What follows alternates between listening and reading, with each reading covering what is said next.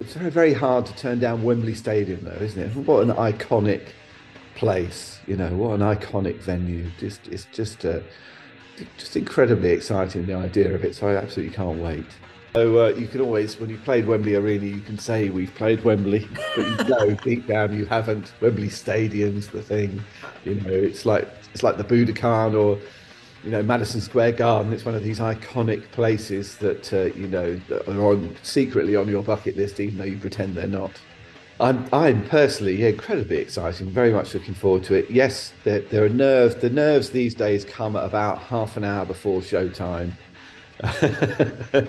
So yeah, I go from sort of relaxed, kind of sitting around reading a book, to suddenly sitting bolt upright a half an hour before showtime, pacing the room, and kind of suddenly going, "Oh my God, what if I can't remember the songs? What if I can't remember how to play?"